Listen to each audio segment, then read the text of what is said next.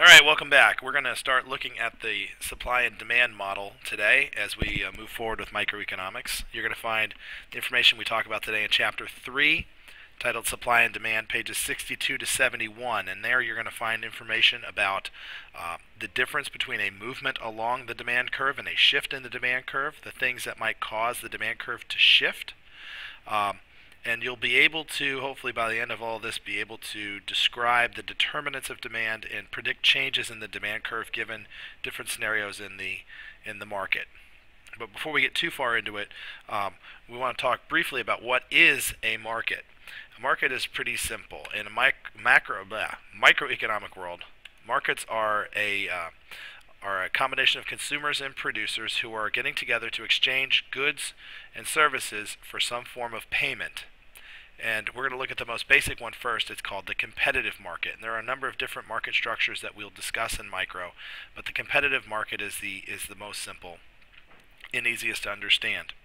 Within a competitive market, there are basically 5 different elements to the model. We have a demand curve, and the demand curve is downward sloping, which tells us that as prices drop, we'll want more of the good, and as prices go up, we'll want less of the good. And there's also a supply curve, and the supply curve is upward sloping, which tells us that those who are producing goods and services are willing to produce more if they can get a higher price. We also know that there's this thing called equilibrium, which we've talked about with macro. And the equilibrium is simply the place in which the supply and demand intersect, and that would be our market price and our market quantity. That's where the amount supplied is equal to the amount demanded, and that's where markets tend to head toward, is equilibrium. Now, equilibrium will change, and so we need to recognize that there are demand and supply factors that cause those two curves to shift, and we'll talk more about them. And that also ultimately leads to a change in equilibrium. And so we will begin, as we begin looking at this model, begin to understand better what causes prices and quantities to change over time. But the first thing we want to look at is the demand curve, and that's pages 62 to 71. Now the demand curve helps us kind of calculate how much of some good people want. So we could say, how could we calculate the amount of coffee demanded in a given year? Well, we could ask people. And we could create what's known as a demand schedule that tells us how much coffee is demanded by people at given prices. So we could look and we could say, if the price of coffee were $8 a pound, then people would want 3 pounds. And if it dropped to 7, then maybe people want 5 pounds. And if the price were $3 a pound, then maybe we want 16 pounds, and so forth. And so we have this demand curve beginning to form and take shape. And that demand curve is always going to be downward sloping. And it's known as the cause of it is because of what's known as the law of demand. That as prices rise, the quantity demanded drops, and it's called a law because that's reality. It is what it is. That if prices are higher, people want less of every good, and so a downward sloping demand curve is created.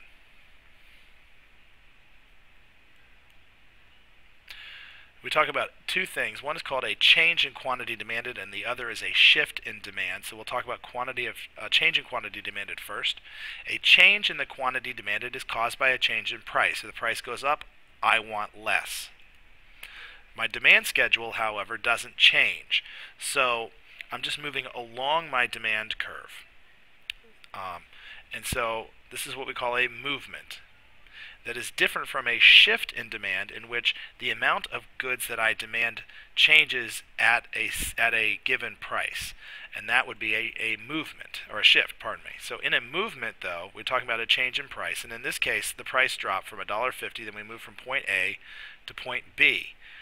If the price dropped from $1.50 to $1, then I would demand not 8.1 billion pounds of coffee, but now 10 billion. So that's a movement along. There are times in which, though, my demand schedule for coffee will change and shift from A to C.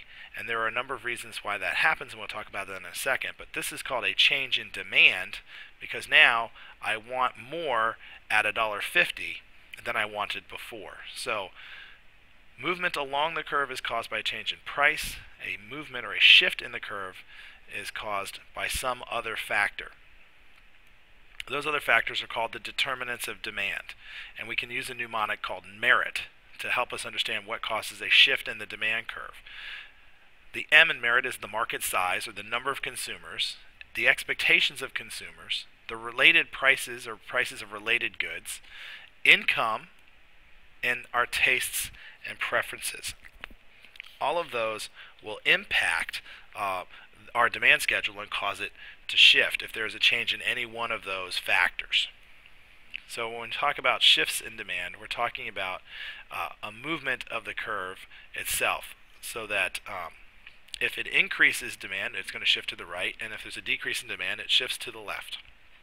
So in this case, there's an increase in demand, it shifts to the right, and then D3 is a decrease in demand, shifting to the left.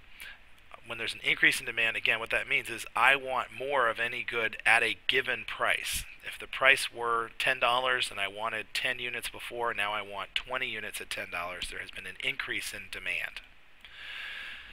So let's look at the demand determinants in a little more detail. When it comes to market size, what we're talking about here is the amount of goods demanded at a given price. That's a shift in demand. And we know that if there are more buyers, there is a shift in demand. Fewer buyers leads to a left shift in demand. And if you want to know why, let's think about the cost of prescription drugs as population gets older. As there are more and more people getting older, there's a bigger market for prescription drugs, and that is going to change our demand schedule, as there are more and more people looking for and seeking this limited good known as prescription drugs. And if you were to graph it out, you could see in the coffee beans example, if there was one person only, and this was Darla, and she was the only person in our market, then this is her demand schedule. But if we add Dino to the demand schedule, and all of the quantities he demands at different prices, and we have this new market demand curve where we've incorporated both of them, so that if the price is $2, then Darla wants 20 pounds, Dina wants 10. So in this new market, with an additional person added to it, at $2, 30 pounds of coffee is now demanded.